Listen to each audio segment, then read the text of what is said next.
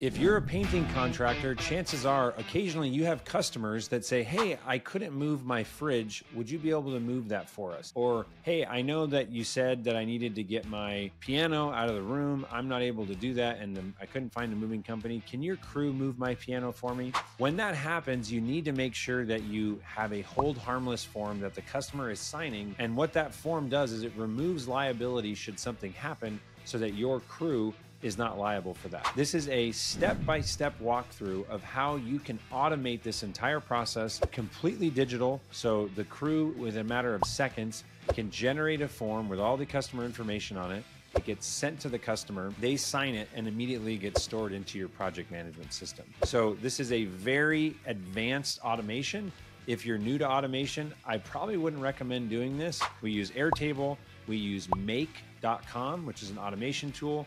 There's a little bit of JavaScript programming, and we also use a tool called Fillout as well to make it easy and faster for crews to generate these documents. So this is a very in-depth video, but it does literally go step by step every single piece of the way. And then I've also broken this video up into little chunks that you could watch if you just needed to watch one portion.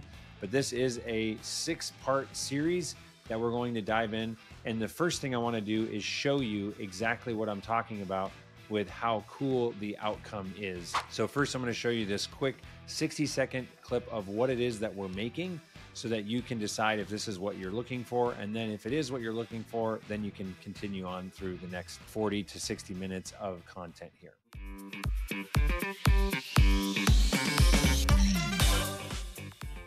All right, so the first thing I want to do is walk through this process map here. These are the videos that I'm going to be building. But before I show you those videos, I want to explain the process that we want to have happen. So blue boxes here are customer actions, things that happen that they're going to do. So the customer is going to request that a large piece of furniture is moved. The crew leader is going to go into their mobile app and submit a few details on what it is that they're moving, which will automatically trigger an automation to send an email to the signature or to the customer to be able to sign a document.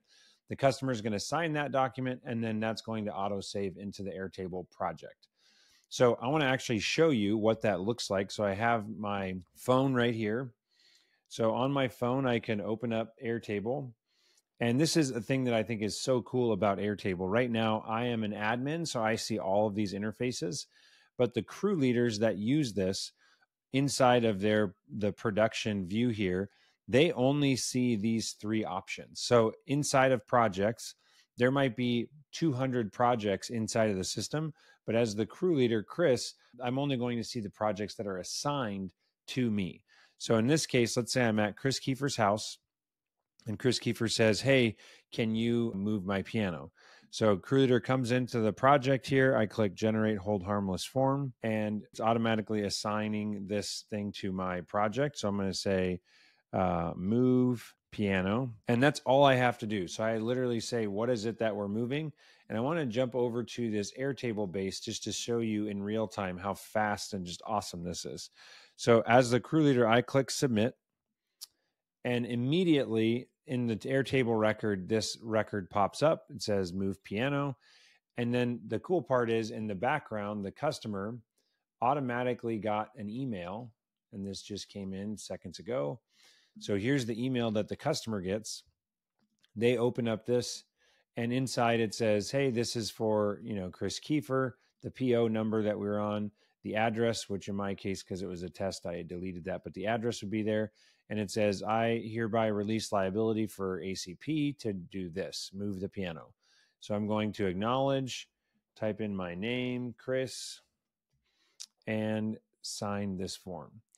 Then back over inside of here, you can see that in the Airtable base, the document popped up and was auto-populated here. It says it was signed. It's got a little audit trail when it was signed, all that information that was submitted. It even has the IP address of the person that signed the document. So that all happens, and it's literally like super, super easy for the crew leader and the customer to do this. There's no paper forms. There's no taking pictures or trying for that crew leader to manage this document. This document is 100% managed internally in the system. And then now the crew can immediately go in and do that. All right, so the first thing that we're going to do is actually build out the Airtable base. So let's dive right in. This is the form, the Hold Harmless form that this particular client is wanting replicated. So what I'm going to do is go into Airtable here, and I made a new table that is called Hold Harmless. And this is as the name of the sheet. I'm associating it to a given project. So I could come in here and say, you know, the automation would do this, but I'm going to associate it to my own project.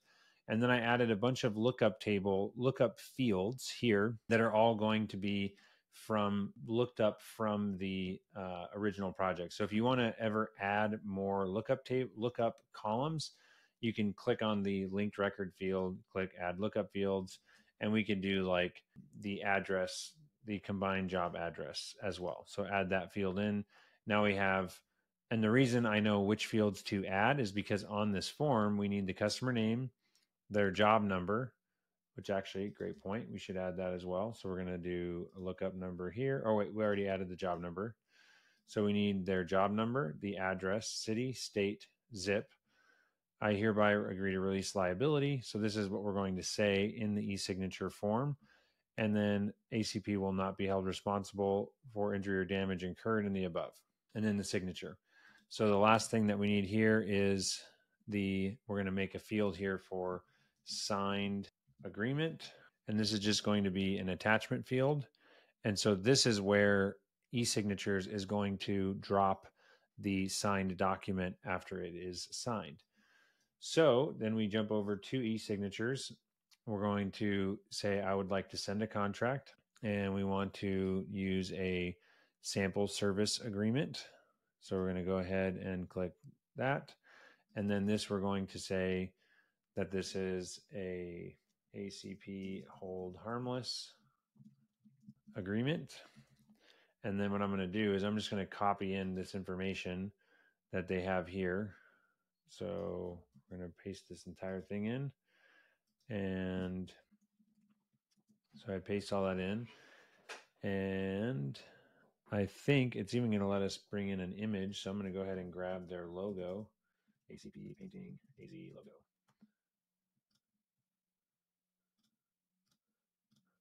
So here's our logo, save image as, ACP logo, save.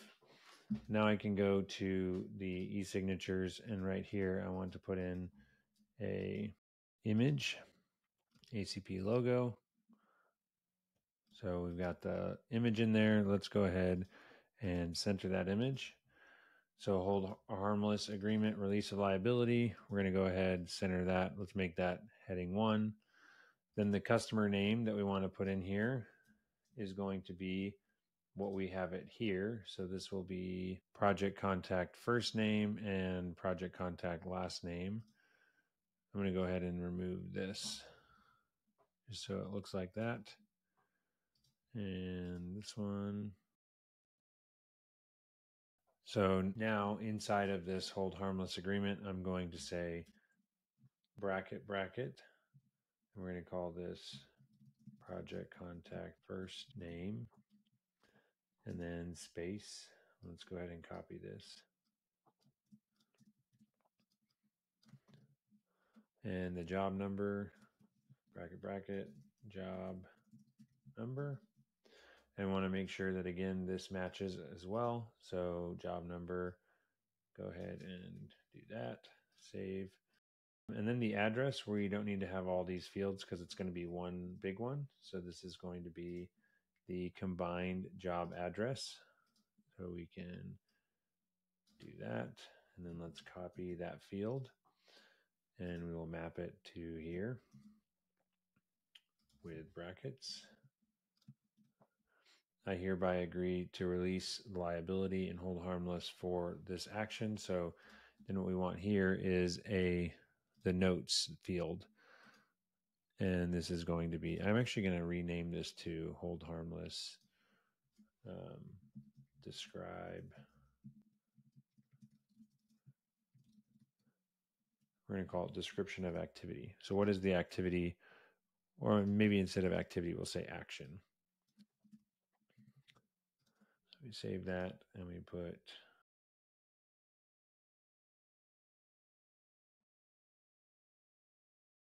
and then ACP painting will not be responsible for any damage incurred above action. Here's the signature. So right here, we want to add a signer field, and we want this to be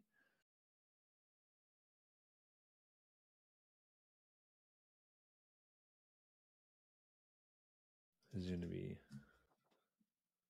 name. This is mandatory, only the first signer, default value.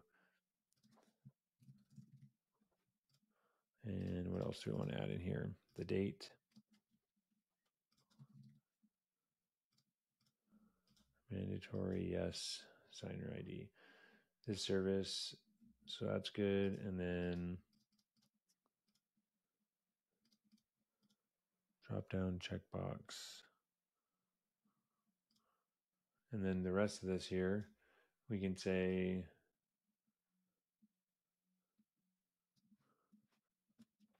we're going to put a checkbox. So they're going to say, I agree, and then they're going to sign down there. So we want to go ahead and say that we want to, save as template. And we're going to call this the ACP Hold Harmless template. So this next part is building out the fill out form that you're going to need. And so let's dive right into that and we can get going with the fill out form tool. All right, the next part of this is going to be creating the form that is going to allow a user or the crew leader to fill out a hold harmless or fill out the details for the hold harmless form and then enter it into this hold harmless table. So we're going to use a tool called Fillout for this. And it's a super handy tool. I'll show you what this looks like. Once you are inside of Fillout, you can create a new form. I'm going to use one or duplicate one from this new job leader AWO. And I'm going to rename this new hold harmless form and continue. And then when I go in here to open it up, you can see that I can just call this hold harmless or hold harmless. And then the project is going to be, the default value will be the project record ID, which is going to come from Airtable. This one we're going to say, we can delete that. We won't need that. We won't need amount. And we won't need this. So all they're going to have to do is say hold harmless. Actually, let's go back to what they had here. So here we're going to say, describe the action we are doing for the homeowner. Action described, e.g. Okay, and then the other one would be physical signed, hold harmless document.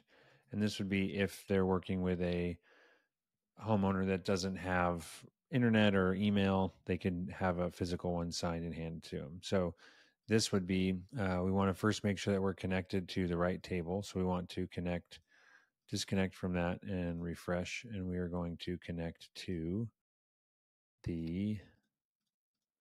let's go to integrations, synced to, we want to edit this and we want to create a record, not in the AWO table, but, so we have to disconnect it first.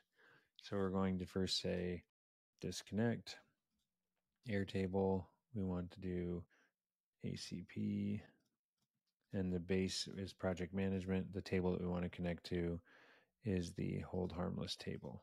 And so we're going to create a record in the hold harmless, and the mappings we're going to use, actually we'll do that inside the form. So I finished setup here, go back to edit. So project, we are going to map to the project table. And then the describe action here, we want to connect to description of action. And then for this one, we want to connect it to the signed agreement. So those are the three fields that we need. And then the last thing here, when we click publish, it gives us a link here. And so we want to copy this And we also want to make sure that there are URL parameters that are included in this. So project record ID is one that we're going to need. So what that means is inside here in the projects table, we are going to add a new column that is called hold harmless form URL. And this can be a button, and then the URL is going to be this. So I'll put this in quotes, and then I want to do the and sign, and this is where we want to put in the, how do they have that written there? Project record ID, all lowercase with dashes. So we're going to do and project underscore record underscore ID, and then the equal sign with another and we're going to say record ID. So this is going to be the record ID of the project, and create. So now, create field. And so now we have this, we should rename this to say, label would be generate hold harmless form. And we're going to make this. Okay, so now we have that. So what's going to happen if I go to Chris Kiefer, once again, we'll just pick someone here. So when I click this, it looks like I forgot to publish.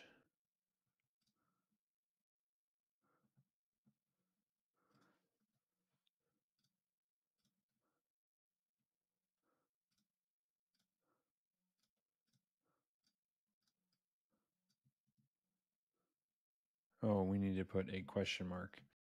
That's the issue. So I put a question mark there. Now when I click this, it opens up project record ID, automatically fills in Shoemaker. This is a test. And submit. I just want to interrupt this video really quick to say we do stuff like this at Boolean all the time. So this is an advanced automation, but it's a common type of scenario that happens that requires paperwork and management and documenting and taking pictures of things. And when you can digitize the process like this, it allows your crews in a matter of seconds to generate forms that can be used by your customers and quickly generate and get the document, and then also keep record of that with the project. So this is a super cool automation, but this is what we do all day, every day at Boolean Automation. So if you've got other ideas, let us know. Or if you want help in mapping out a given process, you can reach out to us down below in the description. So this is probably the most advanced portion. We are going to be dealing with a little bit of JavaScript and the eSignature API. So buckle up. This is hard, especially if you're not a developer, but I will walk you through exactly how to do this. So let's dive right in. First, we're going to go to the automations, and I'm going to create an automation from scratch here and just walk you through how I think about this. So the first thing is we need to trigger the automation to fire. So remember, we have our hold harmless table here. And I want anytime that there is a record in this row that has everything filled out and the signed agreement is empty, I need this to fire. In my situation, when I generated when I have the crew generate, I guess I'll do it right now to just show you. When I go in here and the crew clicks generate a hold harmless form, if they were to drop a file in here, because let's say the customer doesn't have email or they're not tech savvy and they'd prefer to just sign something via paper, the crew leader can upload this. And if they do that, it's not going to have the automation trigger. So when I put, test, test, test, and I don't have a file there inside of my Airtable base, I have a document that says signed agreement, or the signed agreement is empty, but everything else is filled out. So that's when I need the automation to trigger.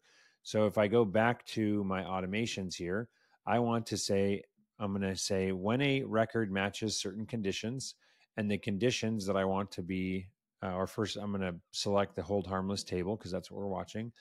And the conditions that we're going to be looking for is first, when the description is not empty. So we want to make sure that if it is empty, that would be silly to send to the customer. We need to make sure that there is some description of what we're doing, or it defeats the whole purpose. So I'm going to add that in. We're also going to say, and the signed agreement section, which is what I was just talking about. So signed agreement is empty. And then lastly, the project, we also need to know the project. If we don't have a project, we're not going to be able to know any of like who's this getting sent to or any of that. So once again, we're going to say, and the project is not empty. So it's always nice to have a couple different fields and that you're watching to make sure that, for example, if I didn't have these other two and I just added a new record like this, how do I make sure that this doesn't trigger the automation? Because that was a mistake. Doesn't actually have the information. So in order to do that, I'm modifying the automation to have a couple other fields that I know these are never going to be empty if it's a correct submission that came from the crew. So now I can click choose record, and it's showing that this is the record that that meets the criteria. And now I just need to add the script, which is going to trigger this whole automation. Now, inside of eSignatures, they have their API documentation. So you can, you're going to open up the API docs, and then in the API documentation here, it has an example of what this request needs to look like in order to send a contract. So you can, if you want, you can start and, copy all of this. Or if you're doing this and following along exactly how I am, I'm going to actually give you the code. There's not an easy way for me to send this script through here other than I can email it to you. So I'm going to give the entire code, which I'm going to paste in here right now. I'm going to provide you with this code and then walk through what you're going to need to change. So from the top, the only thing that we need to have as an input variable is the record ID that is coming from Airtable. So the value of that is going to be the Airtable record ID. So this is the record ID that is triggering this automation is going to be right there. So you can see that right at the top, it says, configure input config record ID. So now we're getting the record ID that we just passed in. And then the base, if you have a different title for your table, you're going to want to name this whatever that base is called. And then in this section here, you just need to modify whatever field names you are passing through. So let me go ahead and show you. In fact, I'm going to do a side-by-side here. So let's go view data. And I've got on this side, this will be easier to explain how this all comes together. So you can see here, I've got combined job address, and that is literally the title of the field here. So it matches identically: combined job address, job number, project contact first name, project contact last name, project contact phone, email, and description of action. So those are all of the fields that I'm passing in. Then we have to so make sure that all of these match exactly. Then the next part here is we need to let the address equal the value of that variable. So this is a step here. This address field is what is going to be inside of eSignatures. So just to show you how this works in my template here, the hold harmless agreement has the project contact first name, project contact last name, job number, etc., all that.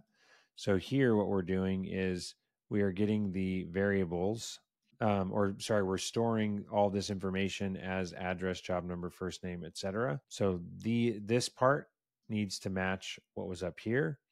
And then down here we have, where it says email, we're writing in the variable here is called email, which is taking the value that got written here into the email portion there. And then in the next portion here, we've got some placeholder fields. So we need to choose that the API key. So in this placeholder field section, this is where we're going to put in all those variables. And this part here, project contact first name, needs to match exactly what you have inside of your eSignature field. So I'm taking the API key, project contact first name, and the value is going to be first name like that, which is going to be taking the value from this section. Then the next one here, API key, project contact last name, that's this field right here. And again, it's taking the value from this piece right there. And we continue down the list. So all those need to come in.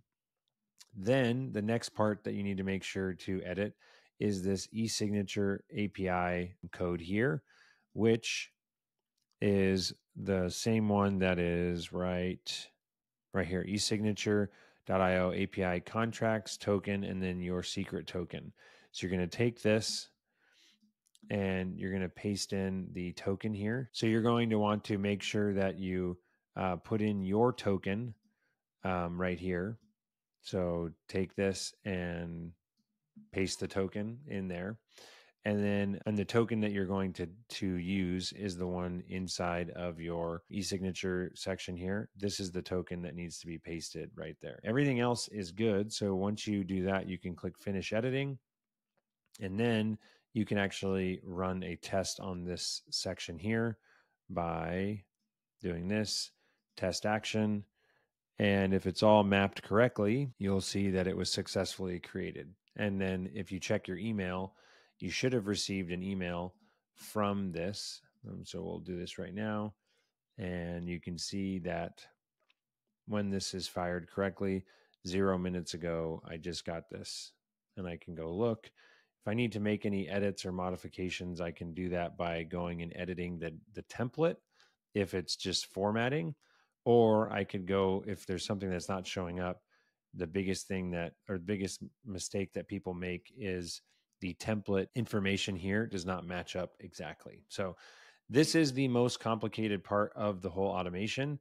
Like I said, I'll provide you with the code that is necessary. So in fact, I'll find a way in the description down below to put the JavaScript that is needed so that you can copy and paste it and then go through and just make edits to the various pieces that you need to make edits to. So hopefully that all makes sense. We are going to dive right into the automation that takes a signed document from eSignatures and saves it into your Airtable base. All right, so I'm going to use a tool called Make. I think that using Make is slightly easier than using eSignatures API. So we're going to dive right in here. The first thing that I need to do is always name the scenario. So this is going to be signed document in eSignature. And then I like doing an arrow, auto, save in Airtable. So there's my name, and we're going to call this a test for YouTube. All right, so the first thing we're going to do is grab the eSignature module. So you can go right in here and type in eSignature. And we want to do the process that we're looking for here is called watch contract signed. So watch contract signed. And then we need to actually make a webhook for this to be sent to. So we're going to add a new webhook, and the connection that we want to have right here, we're just going to say YouTube test signed contract. And we are going to make a connection to the AAPP, we need to make a new connection here. We're going to click new connection. This is going to again be test YouTube ACP. And then the secret token that you're going to paste in here is inside of eSignatures under API and automation. We want to copy this secret token, and then we're going to paste it right there and hit save. That's going to create our test here. We can save that. And now our webhook has been updated as well. Now, what we need to do is we're going to click OK, and we need to have a Airtable step here. That this is going to be Airtable, and we want to update a record. So we're going to update a record. And now that we have this, the address is all ready and on and everything, we are going to click. Let's see if it actually is already mapped, if we have all the variables that we need. So I'm going to go to the ACP base. This is where I'm sending the Hold Harmless signed document. We're going to go to the Hold Harmless table. And then the record ID, we would want this to be the metadata from this step here. So this would be the metadata. And that's the record, that's the data that we were sending to eSignatures when we generated the eSignature document. And then the only other thing we need is just down here underneath the signed agreement section. We want to write, or this is these properties here, just to show you, this is the name of the fields that are able to be written to. So really our only options here are we can update the signed agreement section, the status can be updated, the project's copy, or this one right here. So those are the options that it's allowing for us to choose from. And in this case, I want to paste the signed agreement. So the file URL is going to be the signed contract URL. So that's the one that we want there. And then the title we can choose. So I like saying, what's the contract title, which in my case, I named ACP Hold Harmless. And then we can just put in the signer's name. So we're going to do signers. Whoops. So we want to do signers and signer name like that. So what that means is it's going to take the title of our document, which is ACP Hold Harmless, and then attach whatever the signer's name is that was put on there. And so that's all we need to do. Click OK. And now we can turn this on. We have to save the scenario first. So let's go ahead and hit save. And then we're going to turn this on. Let's go back and watch this. So we've got the process here. So it's turned on. Now what I'm going to do is I sent myself a new template that is, or a new document that's ready to be signed, so we can see if this works in real time. This was sent just 7 minutes ago. So I'm going to click view and sign. Check and John Doe. And there. And then we're going to look to see, looks like it ran, it updated, and let's go into the base. And there we go. It looks like that worked out perfectly. I just realized the one other thing that we would want to adjust here is instead of saying pending signature, we just got the signature. So what we would want to edit on this step here is one more thing, which is change the status to signed. So I can go ahead and do that. And now when it runs again, it would automatically change this to signed, which is what we'd want because it just got signed. In this video, we're going to walk through how to modify the interface that the crews are using to be able to see that the documents that they have generated have been signed and all that. We're going to dive right into the Airtable base here. And I'm going to jump into my interfaces. And so over here, this is called the page detail on the side. I made a button here on the form or on the interface for the crew leaders to be able to make these. But what I also want to do is see all the existing forms that have yet to be signed down here. So the way that we need to do that, because this is based on projects, is I need to actually go in and make a property inside the projects table that's going to show what I want to see. So if I go look right now, I can see that there is a, what's that called? Let's go look at it. So right now we are associating documents to the table, to the project table. But what we're missing is the name of that, the fields that we just added. So I'm going to go dive in all the way to the side, and we have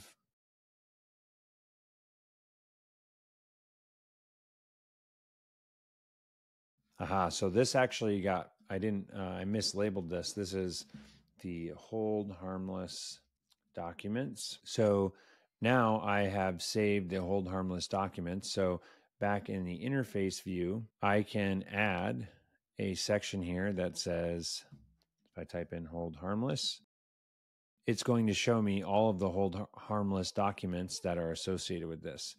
And in this section, I can choose which fields are visible. So I don't really need the address. That's kind of irrelevant. And project is as well. What I want to see for sure is the actual signed agreement, which is right there, and the status. So now I can see that the hold harmless document has been signed. And the cool part about this is that as the crew leader, so I've got a whole bunch of test ones in here. I'm going to go ahead and delete some of these. So if I go into the hold harmless table, I'm going to clear out all these test ones. Let's delete all those. So as the crew leader, right now there's no documents, right? The hold harmless documents, they're empty. I'm going to go ahead and publish this and show you what this looks like from the crew leader's perspective on their phone. So I'm going to open this up here, and let me actually go back to the data table here. So from my phone, I'm opening up Airtable here. And from my phone, I'm going to go into the project management and to the production projects, Chris. So now I am creating a hold harmless form for the customer. And when I'm in here, I can say, move large dresser. So as soon as I submit this, you'll see that it shows up inside of the database here, and it also automatically sent to the customer. But what I want to emphasize here is that inside of Airtable, you can see that now, because I just generated it, there's a document that is saying it's pending a signature. So that means that the customer has not signed that yet. If I go into where the customer would have gotten this, I'm going to refresh here. And so I just got this 0 minutes ago. I'm going to click view and sign. So I do that, type in my name, sign. It updates here. Now it's a signed agreement, and the status would have also, or I need to edit that automation, but it would have changed to sign as well. And then inside of here, you can see that it also updated. So I can see that they have now signed that hold harmless agreement. So that is how we can modify the base to be able to show those documents and correctly. And we can do this type of process for AWO forms or any other type of document that might be necessary to see. But that is how you modify the interface so that the crews can see that those documents that they sent have actually been signed. All right, guys, you made it. This is huge. This is a super advanced automation. So if you made it all the way to the end, give yourselves a pat on the back. This is the type of stuff that we do here at Boolean, and hopefully you were able to make it in with no issues. If you did run into anything, please do not hesitate to reach out. Always looking to improve the process. But this was something that I was super excited that our team figured out, and I wanted to make sure that other people knew how to do this as well.